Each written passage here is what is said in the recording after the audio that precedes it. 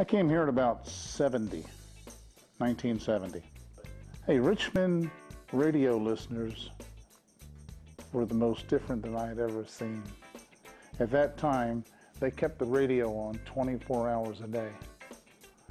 Television would be on, radio would be on. And at that time, they would listen to the DJ talk, because then we talked a lot of trash, as was known to say. But they would listen to the DJ talk. Whatever the DJ said, they heard. The music, they knew the music, but they paid attention to the DJ.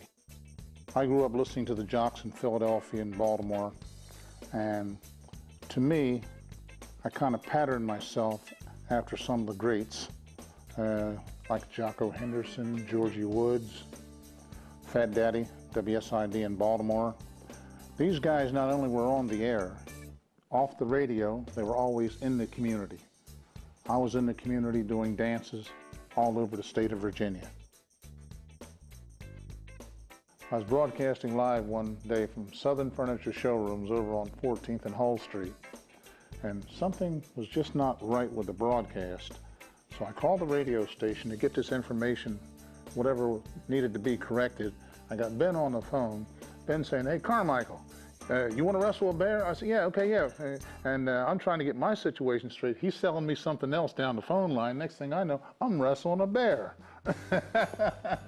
Yeah, and the bear kicked my butt.